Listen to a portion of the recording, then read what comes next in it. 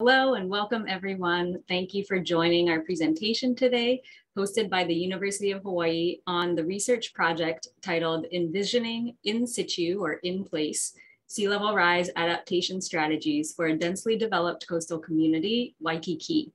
I'm Wendy Migoro. Before I introduce the team, a little housekeeping. The slides and the recording from today will be available on the project website. Also, this webinar is approved for 1 AIA continuing education credit through the Google link form in the chat. Throughout the presentation, we welcome your questions. Please go ahead and type them into the Q&A function in Zoom. We'll address as many as possible in the discussion portion and also through written responses. If you'd like to share a comment with the entire audience, please use the chat function in Zoom. Now onto the presentation. Next slide, please. Our team is hosted, or today's presentation is hosted by an interdisciplinary team from the School of Architecture, Hawaii Sea Grant, and the School of Ocean and Earth Science and Technology. The University of Hawaii is sponsoring this research through Hawaii Sea Grant. The research is directed by myself, Wendy Migoro, and Interim Dean Chip Fletcher. The renderings are by architecture graduate research assistants Jojo Briones and Ireland Castillo. And the outreach is organized by Hawaii Sea Grant's Eileen Pepard and Melanie Lander. Next slide, please. We would also like to thank collaborators Dolan Eversole, Chris Lomboy, and Andrew Tang. Next slide. And our panelists for today are Lisa Rapp, who's an architect with a focus on hospitality and high-rise projects and is a principal at AHL. Randall Wakamoto is an engineer who serves as the program administrator for the city's Department of Facility Maintenance Stormwater Quality Division. We will be pausing the presentations to survey you for your opinion on adaptation strategies that are described. Participation in the survey is voluntary. If you have any concerns or questions, please contact us. An email address will be pasted in the chat. First, I'll give a little background on this research project. One approach to manage sea level rise in densely urban Waikīkī is to assume an in-place adaptation strategy. This has yet to be defined and envisioned. We are working on this research project to create conceptual design renderings and a written design brief to help visualize preliminary flood adaptation strategies in Waikīkī while educating the next generation of designers. Next slide, please. This public presentation marks a milestone after 2 years of research described here. First, faculty and students conducted background research, learning from emerging flood resilience guides, case studies, and the latest sea level rise science from UH-SOEST. Next, we identified the flood adaptation strategies that seemed relevant for Waikīkī and solicited feedback on them from over 70 stakeholders. Third, students created site-specific urban and architectural renderings of a resilient, economically vibrant Waikīkī with flood adaptation strategies, which we will share today. The goal is for these renderings to compel discussion, contribute to design guides, pilot projects, and new policies that prepare for future flooding. Today, we will present strategies for one site, survey the audience, and discuss with panelists, then repeat the process for the second site. I'll hand it over to Eileen to play the first presentation and polls. Okay, so the first one is Jojo Briones. We began our design process by first identifying the local mean sea level rise scenarios for Honolulu in the years 2050 and 2100. We referenced the NOAA scenarios that project decadal amounts of sea level rise for either low, intermediate high, and high scenarios. The NOAA scenarios are used in planning approaches that account for buildings' risk tolerance.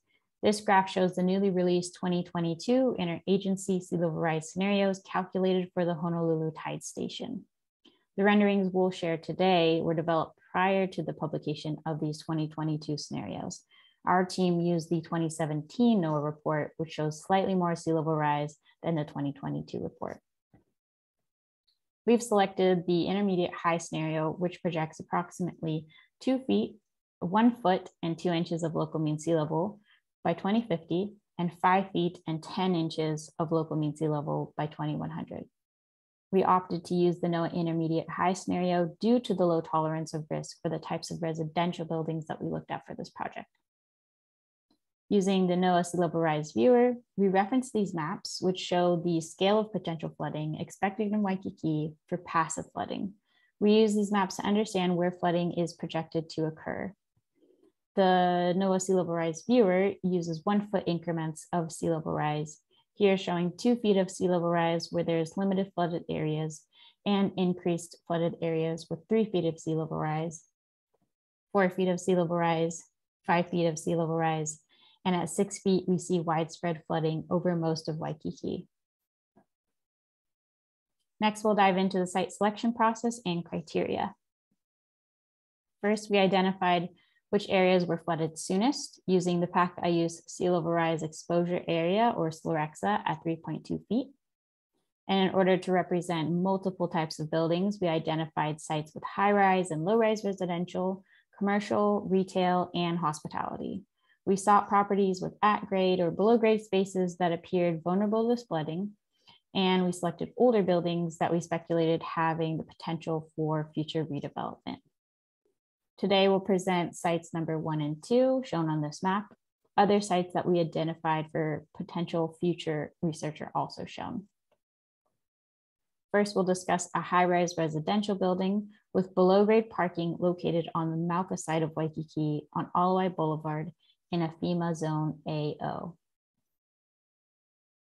The team estimated water levels and designed guidelines overlaid on this diagrammatic section drawing at the site.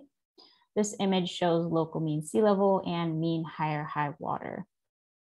The present day FEMA base flood elevation, or BFE, shown here in orange, represents the level of water expected during the calculated 1% annual chance flood event. The BFE is represented or is referenced to determine how high structures need to be elevated in order to meet flood insurance or code requirements. Based on the NOAA intermediate high scenario for local mean sea level, by 2050, we're designing for 2 feet of permanent inundation relative to current mean high water levels. In addition, an 8-inch king tide event in 2050 would temporarily increase the water levels. Next, we proposed a set of sea level rise adjusted base flood elevations and design flood elevations. The proposed sea level rise base flood elevations in 2050, as shown in orange, is measured from the estimated water levels, including sea level rise and king tide. To reiterate, this accounts for a 1% annual chance flood in 2050. The design flood elevation is determined by adding additional height called freeboard to the base flood elevation. This design flood elevation is the required elevation of the first floor and its supporting beams. And in 2050, we propose an additional 1 foot of freeboard if this building is renovated. In 2100, the NOAA intermediate scenario shows 6 feet and 8 inches of permanent inundation from sea level rise. And in addition, 10 inches of temporary inundation from king tide is anticipated. Similar to 2050, 2 feet is added for an adjusted base flood elevation in 2100, and another 1 foot is added for the freeboard for the design flood elevation in 2100. In the following renders, the first floors are elevated above the sea level rise adjusted design flood elevation to show different adaptation strategies by 2050 and 2100. So starting off with the present day conditions, this render section perspective represents this location as it is currently today. To start off on the right, the white dashed lines show the current mean high water and future sea level rise scenarios laid out across the site. And on the left, the white dashed lines represent the current BFE and DFE, as well as the proposed future BFE and DFE with sea level rise plus a king tide. Currently, Alawai Boulevard has 3 lanes of traffic with a shared bike lane, parking, sidewalk, and vegetated buffers. The below grade parking is below the current FEMA base flood elevation with more parking and residential tower above. The team considered the projected water levels as well as feedback from the stakeholder workshop when evaluating flood adaptation strategies for the site. At the projected scenario of 2 feet of sea level rise plus an 8-inch of king tide, the existing street and the below grade parking would be flooded. Building adaptations include filling the below grade space to the nearest adjacent grade in 2050. This is consistent with Boston guidelines. This diagram showing a darker pink area that was filled to the nearest adjacent grade for a space below the design flood elevation. To better connect the existing building structure to the sidewalk below, a new pedestrian ramp is proposed. A local example is similar to the exterior stairs and ramps at Kaka'ako at Whole Foods Market. If there were any building systems within the proposed below grade space, all would be relocated above the DFE, similar to this elevated platform in Kaka'ako. The building would also include new cisterns to collect rainwater, since storm drain backflow and higher water tables may limit drainage and infiltration. An example is shown here in this image and schematic drawing. Moving to the site strategies for transportation and open space, the street would be raised 2 feet and 1 inch from the top of the existing street. The street elevation was determined by estimating the water table height and the depth of the subgrade and asphalt, and will be explained further in the following presentation of Site 2. The top of the 2050 street would be located 5 feet 2 inches above local mean sea level in 2021. In addition, a new proposed 2-way bike lane and extension of the pedestrian zone on the canal side would enhance recreational opportunities and follow principles from the Complete Streets Guide from Honolulu. Other site strategies, such as vaulted utilities, could be located above the 2 feet of sea level rise waterline and beneath the new raised sidewalks. Above the new fill that was previously parking, water cisterns can be added to store water from heavy rainfall events. And to detain and filter stormwater on site, biofiltration would be applied throughout, such as rain gardens, bioswales, and green roofs. Tree canopies could also provide shade for pedestrians and bicyclists. Here are 2 examples of bioswales taken from the Honolulu Complete Streets Guide. All these strategies make up the proposed 2050 retrofits, with a 2100 scenario to follow next. But before we move on, we'll take a couple of moments and pause the presentation to hear your feedback on the 2050 adaptation strategies that you've just seen. Mahalo. Thanks for your feedback. Now we'll continue with the adaptation strategies for the scenario of 6 feet, 8 inches of sea level rise plus a 10-inch king tide. Starting off on the building side, the previous first floor would be repurposed. This new space would be built out in order to create a potential commercial/public space on the new first floor. Because of the high ceilings and the previous conditions, the floor could be raised to the new DFE for the sea level rise plus a king tide projection. The new raised floor connects the elevated exterior circulation to accommodate the grade change from the street level to the building level.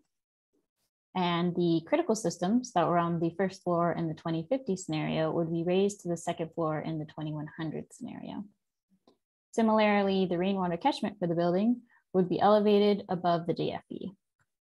For the site strategies, the top of the new street would be raised 4 feet, 11 inches, and this new street would be located 7 feet above the local mean sea level in 2021. And under the new raised sidewalks, the vaulted utilities would need to be raised as well, as they were for the 2050 scenario. As the first floor is elevated up to the DFE, the water cisterns are raised above the estimated water table and temporarily store rainwater during heavy rainfall events.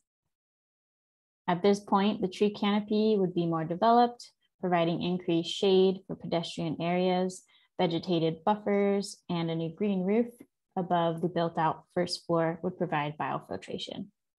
Collectively, these strategies make up the 2100 retrofit, concluding the adaptation strategies for the Waikīkī site.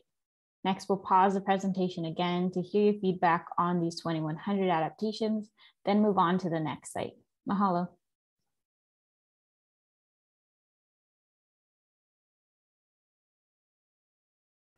Now I'd like to welcome to the stage the panelists, Lisa Rapp and Randall Wakamoto. We wanted to invite them because we wanted to have both perspectives from architect and engineer. We've crafted a few questions. So the first one, we have about 10 minutes for a discussion on the first site. And we will both ask a couple of questions from the research team and then take questions from the audience. And this first question is directed to Lisa, and then we'll welcome Randall's comments as well.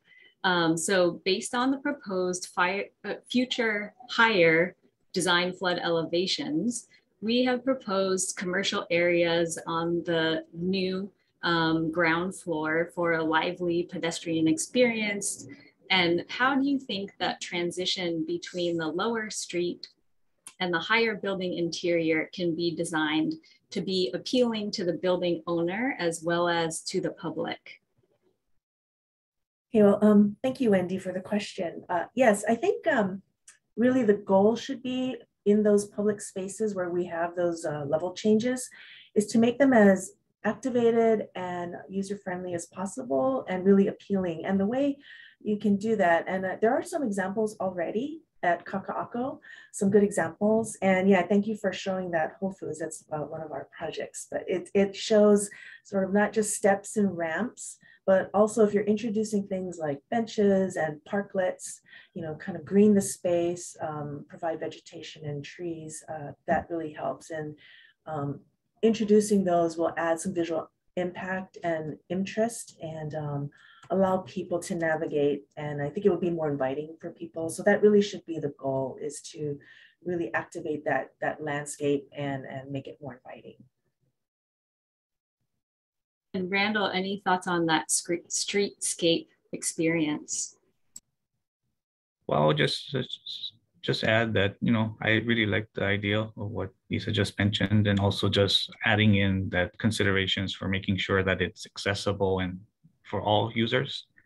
So this is not just for pedestrians, but for those that might have difficulties accessing, you know, just making sure that it's accessible to all users, and then making that experience much more inviting and friendly, like she mentioned. Agreed. I'll open up to Jojo.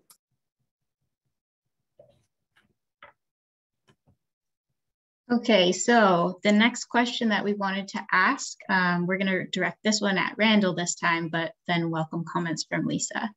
So we wanted to ask that would the below grade spaces or the below grade water storage and the vaulted utilities, would they need to be raised above the water table, Randall?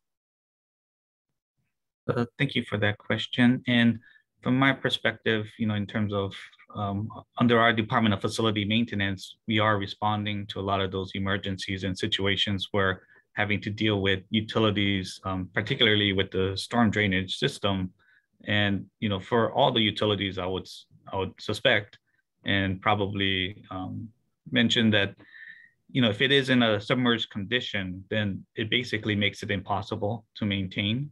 So it obviously would need to be above the water table, just to avoid any of those situations where it could be submerged, where even either having to repair or replace. I know that the Board of Water Supply, that's one of their major issues when having to deal with water main breaks, or having to replace an existing pipe that's, you know, submerged, in which case it basically makes it practically impossible for them to do it, in which case they have to do some major construction to either shore the site, to dewater it, and being able to have proper access. And, you know, that just makes it very difficult, very costly, and, you know, it just delays the ability to respond to those kind of emergency or you know, scheduled maintenance operations. I would also just mention that, I guess, taking into consideration the location, I definitely like the idea of utility vaults. I like the idea that, you know, they're placed in areas where it could be contained and being able to make it accessible. But I would also mention that taking into account the type of utilities and what the operations is that's going to be responding. So in most cases, like whether it's your major utilities, like your water, sewer, storm drainage, you know, it does involve a lot of heavy type of equipment. And by placing it in the areas that's more near like a sidewalk or like a pedestrian or bike path, in a lot of cases, typically they're not designed to handle the heavy wheel loads for heavy equipment. So, you know, those are, you know, part of the concerns is having to also think about who's going to be responding and the type of equipment that's used to repair and replace those type of utilities. And that's why typically you see those that's within the roadways, because it can actually support that type of heavy loads. Thank you, Randall. Yeah, these are definitely things that go beyond the design and things that you want to think about afterwards. So thank you. And one question that we have for the both of you, and maybe we can start off with Lisa, is regarding the flood adaptation strategies that we've shown, what do you think should be done first? Thinking about what is most necessary versus something that's nice to have. And maybe again, we can start with Lisa. Wow, there's a lot of things that are really important. It's always hard to think of what should go first, but I think really just thinking about how do you, especially in existing conditions, right? How do you make sure you're protecting what's there? So again, I would agree with Randall in terms of infrastructure and utilities, making sure that those are safe and they're elevated so that, and located so they are accessible to be maintained. That would be really important so that you're keeping the viability of the existing buildings intact. I think some of these other mitigating strategies are also things that are good to look at in terms of accessibility, getting things up above flood levels so that in the future you're not having to deal with it in emergency situations. Randall, do you have any other comments to add?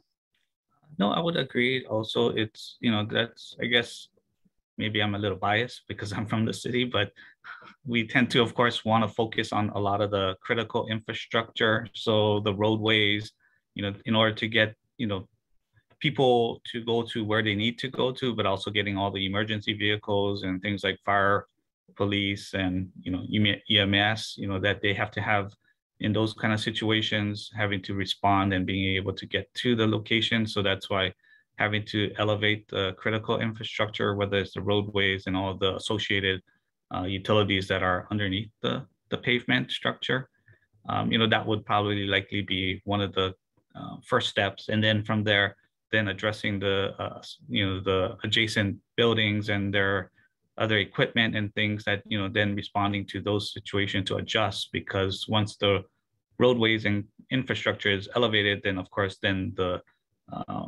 adjacent properties then would adjust, you know, whether it's creating storage in order to handle the amount of water that likely may come into this area. You know, and the same thing with the city would also have to respond by just by elevating the infrastructure, but also adjusting the things that where the water is coming from, whether it's at the outfall pipes, you know, having to put in things like check valves and things like that to prevent the water from migrating up the pipes itself. You know, those are just some of the things that we would also have to respond to as well. Oh, I just thought of another thing to add. I think it is already happening, so that's encouraging. I think we have to really continue to and try to expedite our conversations with the city and county as far as how are we implementing this from a kind of a zoning standpoint as well. I think, you know, our current guidelines are good and they've been around for a long time, and there are reasons why they were put into place. But I think now that, you know, climate change and sea level rise is becoming so much more urgent, we need to relook at those, and we are, but, you know, really bringing this to the fore and pivoting on what these things say about how we're managing flood elevation heights, and mainly looking at not just FEMA, but again, looking forward to sea level rise. And then also, helping to understand really what are the building height envelopes doing, and how are we looking at those setbacks and all of that, and throwing all of that on the table, and just making sure that whatever we have in place, or however we're amending all of this, that we are making it so that we're encouraging future buildings to implement a lot of these good practices, and not causing barriers for people to want to do what's right. Thank you, Lisa. To stay on time, we're going to move on to the second presentation for the second site, which will be presented by Ireland Castillo. Next, we will be looking at 3 low-rise residential walk-up buildings with at-grade spaces located on the west side of Waikīkī along Alawai Boulevard. These buildings were originally constructed in 1950 and are located in FEMA Zone AE with a base flood elevation of 6 feet. Similar to site number 1, I will quickly walk us through a similar approach to depicting the water levels and proposed design flood elevations for this site. Based on available data from the Honolulu Tide Station, we know that the mean high water level is 33 centimeters, or approximately 1 foot 1 inch above local mean sea level. The present day base flood elevation is 6 feet above local mean sea level. Again, using the NOAA intermediate high scenario, we are designing for 2 feet of sea level rise relative to current mean high water, in addition to 8 inches of additional water, which may be caused by future king tide events. Therefore, by 2050, a new sea level rise adjusted base flood elevation is proposed 6 feet above the water level with sea level rise and king tide. In addition, depending on the type of existing or new construction, a minimum of 1 or 2 feet of freeboard may be added on top of the SLR BFE to achieve the desired SLR adjusted design flood elevation, or DFE. These SLR freeboard amounts were based on Boston's own recommendations for existing or new construction projects. At this site, we're proposing renovation for 2050 and new construction for 2100, given the current age of these buildings. By 2100, the NOAA intermediate high scenario shows 6 foot 8 inches of sea level rise relative to current mean high water. In addition, a 10-inch king tide, which will cause temporary flooding. Similarly, the base flood elevation is added to the 2100 water level. An additional freeboard is added for renovation or new construction. In the following renders, we have incorporated these design flood elevations to show different adaptation strategies by 2050 and 2100.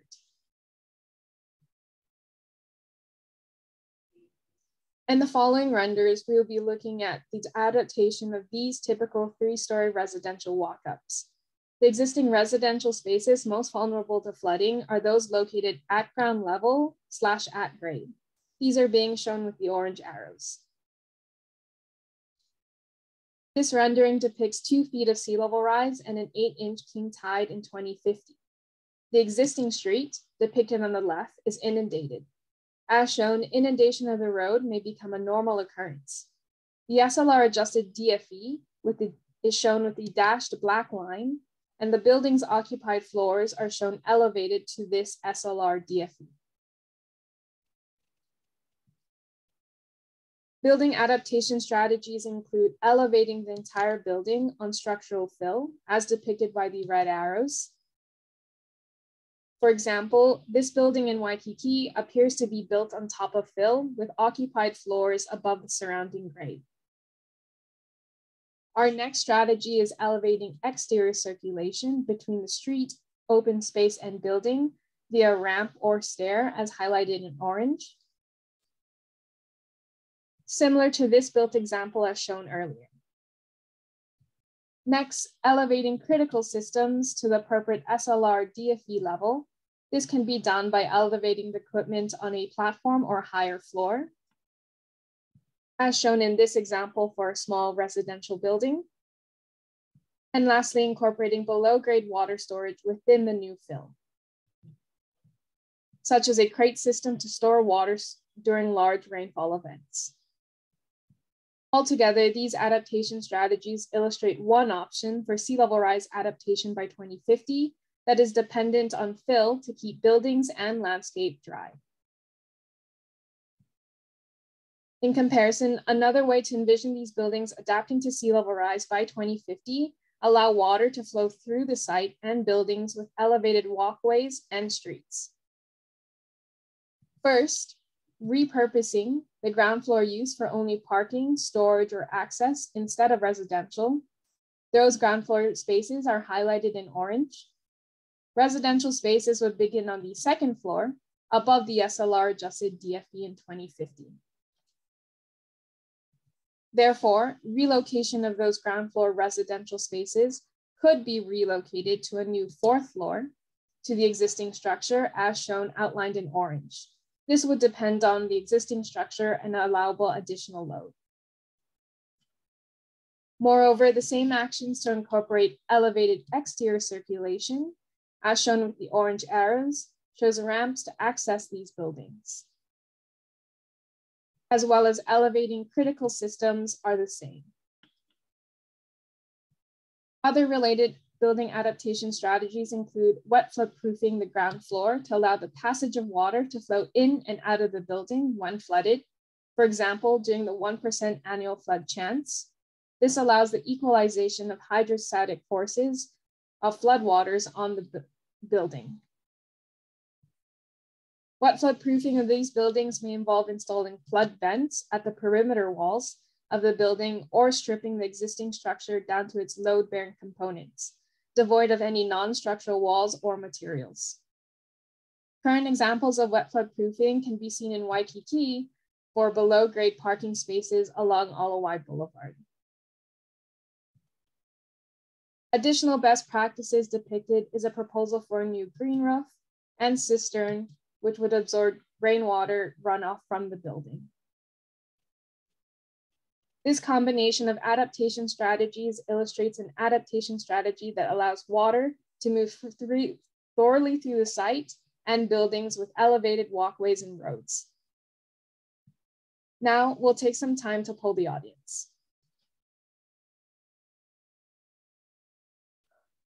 Welcome back. This final rendering depicts a NOAA intermediate high scenario of 6 foot 8 inches of sea level rise with an additional 10 inches of temporary flooding from a king tide in 2100.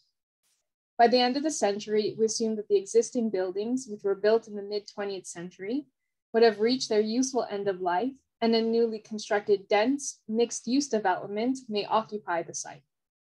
You will notice that major roads, such as Hawai'i Boulevard, are raised, while the surrounding area and minor streets are transformed into waterways for alternative modes of transportation, such as water taxis.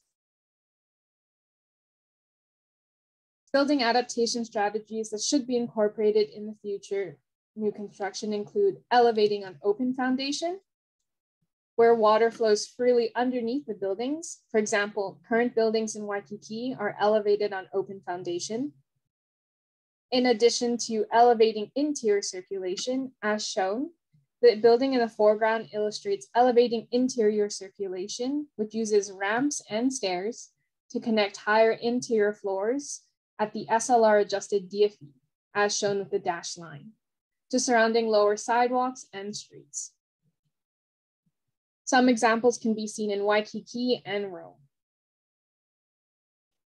Moreover, elevating exterior circulation, the middle building illustrates ramps and stairs outside of the building, as well as elevating critical systems above the SLR adjusted DFE.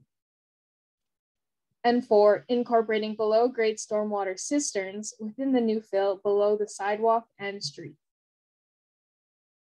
Altogether, these renderings illustrate strategies for adapting major roads, walkways, and constructing new buildings in 2100.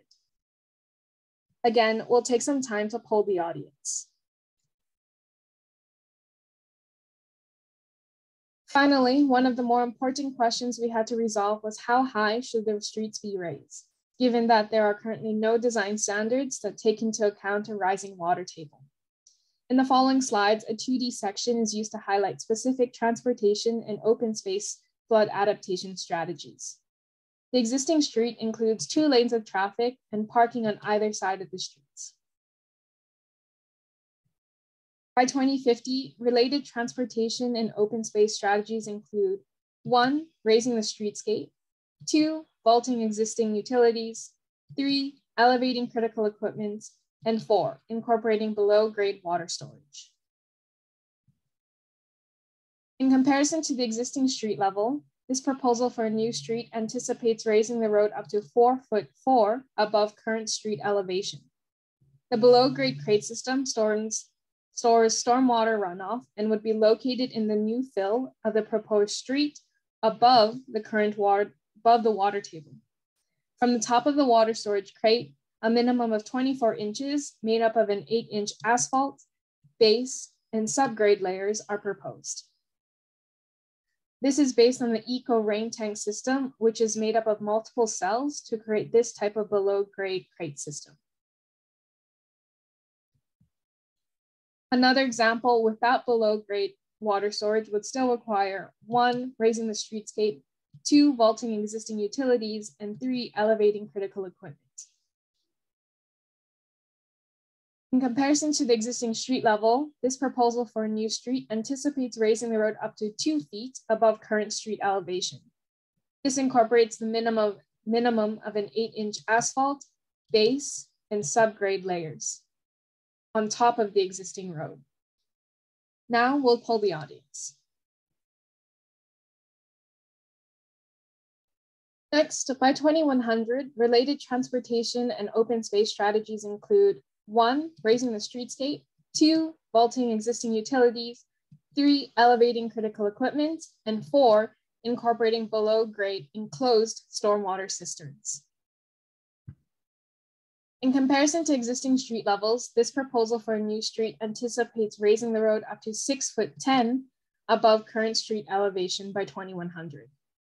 Similarly, the below-grade enclosed stormwater cistern system would store stormwater runoff and would be located in the new fill of the proposed street. However, it is not located above the water table. Therefore, the type of product being shown is an enclosed underground detention system, unlike the crate system shown earlier.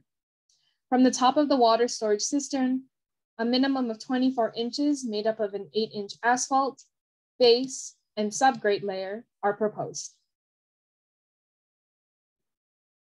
Finally, we'll poll the audience once more.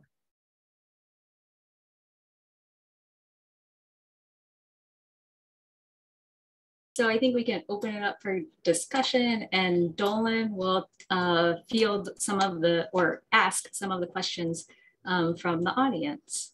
Yeah, thank you. This would be for our panel. A question from Daniel Chun, a really insightful question about AIA Hawaii is working on updating building codes for sea level rise. The question is, how do we set the finished floor elevations to meet architectural standards of care, given that buildings have a long service life? So this is kind of a recurring question that we see quite often. How do our building codes catch up to us? So I can begin, and then maybe I can explain what we did and then hand it off to Lisa and Randall. So we looked at what other cities are doing, and I can put these 2 resources in the chat. They're the New York City Climate Resiliency Design Guidance, and then also the Boston Coastal Flood Resilience Design Guidelines. And each of them take today's base flood elevation and add to it the projected amount of sea level rise in the year that the building is being planned to exist until. So the factors of useful life, as well as the criticality of the building, are included when trying to understand what the appropriate base flood or design flood elevations should be. And the in the Boston guidelines, the additional freeboard above the distance above the base flood elevation to establish the design flood elevation was about 1 foot for renovations and 2 feet for new construction. And then I'll hand it off to Lisa. Thank you, Wendy. Yeah, I agree. And that is a very good question. And it's not an easy question to answer, I think, especially when you're trying to set code standards because things seem to be continually changing. So if there is a way to be able to gauge sea level rise, whether it is by, and I'm not sure how you would write this in the code, but based on this, when the building is being built, and then like you say, Wendy, figuring out the life of the building and then basing that sea level rise with the amount of freeboard added as part of it, or if there is a standard that's set by area. I think that is a very good discussion to have on it. Not an easy one, but a very good question.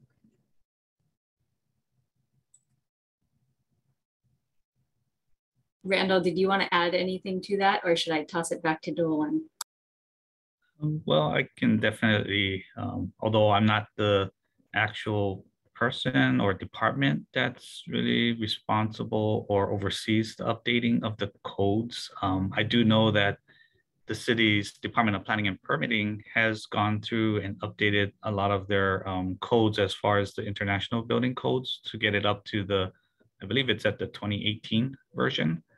But I do know also for things like these adaptation strategies, you know, like especially if it has to do with capturing, treating and reusing a lot of water, that it would also require updating the plumbing codes as well. So I think that's one area that the city is looking at, and you know, especially as it relates to stormwater and climate change and sea level rise, that I think going forward that those are some of the things that the city needs to do. But yeah, it's a matter of getting up to the speed of how things are changing and making sure that they're addressing all the issues that could incorporate some of these strategies into the future developments. But yeah, I know it's not something that can be done easily, and it's not something that is done quickly, but it is something that the city should be looking at. Thanks, Randall. I'll open it up to Dolan again.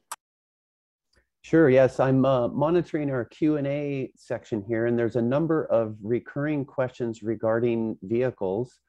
And so I'm going to try to digest this into a single question because they're related to the elimination of underground parking in the 2050 scenario and beyond. And so stemming from that scenario, assuming that we can't park cars underground anymore, there's a number of questions about, should we be reconsidering the role and function of vehicles in a place like Waikīkī, and what does the future of Waikīkī hold with respect to vehicles? So I know that's kind of a loaded question, but we can open it up for some discussion there. But more specifically, what does the future of parking and vehicle use look like in a low elevation place like Waikīkī?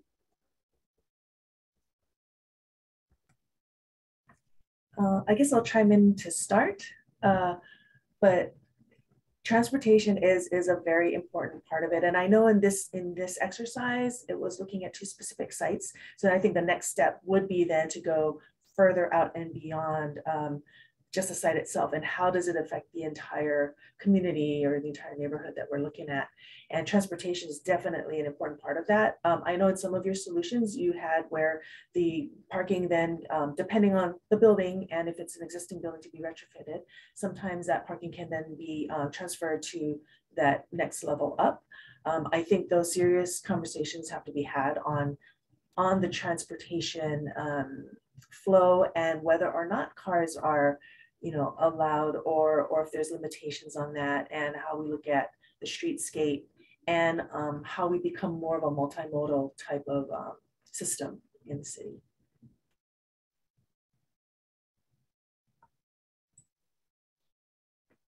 I would just maybe concur with what Lisa mentioned is, you know, it seems like the direction is that, you know, sort of getting away from having to be so tied to your personal vehicles, and maybe it is changing some of that mentality, and in that sense, to just not the only mode of transportation, but using multiple modes of transportation, I think is the focus. And I believe that the city is, has been doing a lot of those type of efforts to make it more accessible and providing other opportunities to get to your places of where you need to get to other modes of transportation. Thank you. I think a good point brought up in the Q&A also had to do with when considering retrofitting a building, many of the buildings may not have been designed originally to withstand saltwater inundation temporarily or even permanently. This brings up questions about the material integrity and structural reinforcement. Can you, Lisa and Randall, talk a little bit about the factors that one might consider when tackling a potential retrofit? Yeah, when we're looking at buildings and we think about sustainability too, what we always say is, the most sustainable building is an existing one. So you really want to look at ways if you can retrofit, but there has to be an assessment in terms of feasibility. So, Hale's point about can the foundations, can the structure, can finishes really withstand salt water and sea level rise or not? Those are questions we need to ask. If we're looking at maybe retrofitting and adding a floor to a building, that might help. Then you have to look at the foundations, right? The integrity and the capability and the capacity of foundations. Is the first floor able to be adapted? Does it have a high enough ceiling where you might be able to, raise the floor?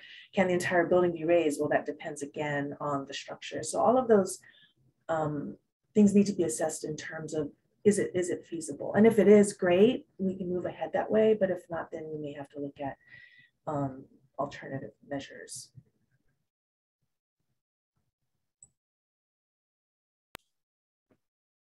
Yeah, that would be the same thing from an engineering standpoint. I'm sure that they would have to look at the different type of loadings, because of course, not expecting that it would be submerged in those kind of conditions where now it's holding that additional load of water that's coming with the ebb and flow, but also becoming a storage area. So, making sure that the foundations are able to support it, but also whatever the type of construction materials and methods that was used during that time would determine if, are those critical foundations and the containment walls, whatever the load bearing walls are able to support that amount of loads, but also is it something that it's been subjected to exposure to those type of sea level conditions where the reinforcement likely may be compromised, and having to then adjust and, hardening those structures and providing additional, that coverage so that the reinforcement is not subjected to corrosion and being able to now, affecting the capacity and ability to handle that amount of loads. And, I was kind of peeking at some of the comments, and Brad mentioned something that's also very important. And I know, again, this presentation was focusing in on 2 specific sites, but then again, the next step would be looking beyond the sites and making sure that whatever is being done isn't going to negatively impact any adjacent sites, any surrounding areas, and that it's all looked at as a whole so that we're not causing an additional problem with adjacencies and other properties as well as we're planning for solving all of these issues. Thank you, Lisa. Thank you, Randall. So I know we're edging up to the end of our session. First, I'll just let you know a glimpse into our next steps. So we were looking at 2 sites to begin with.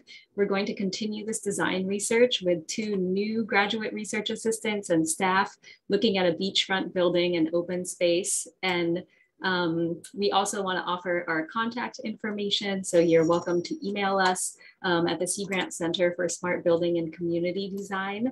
And if you'd like to learn more about the sea level rise adaptation strategies posted, please visit the website. We have videos, slides, and an extensive feedback report from the 2021 stakeholder workshop, where we've recorded comments on the flood adaptation strategies and their feasibility.